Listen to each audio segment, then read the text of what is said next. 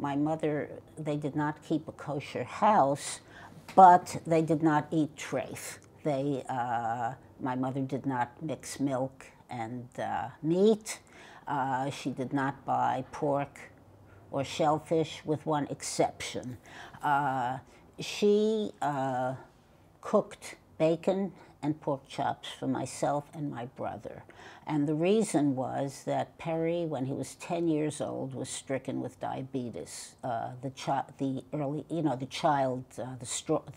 more dangerous one. His entire life after that was he was giving himself insulin injections, and he died at 40. And the doctor told us that diabetics, just their entire body ages faster, and he died at 40, which was a horrible event, for all of us.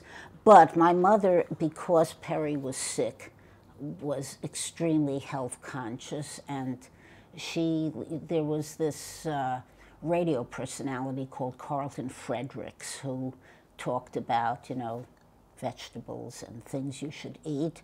And one of the things was that pork was high in vitamin, whatever it was high in, and bacon. And she saw to it that I should have these foods because she wanted to keep me healthy.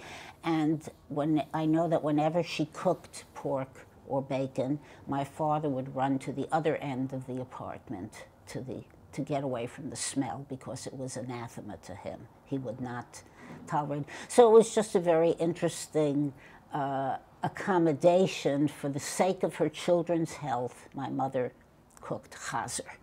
But she wouldn't eat it? Oh no, she wouldn't touch it.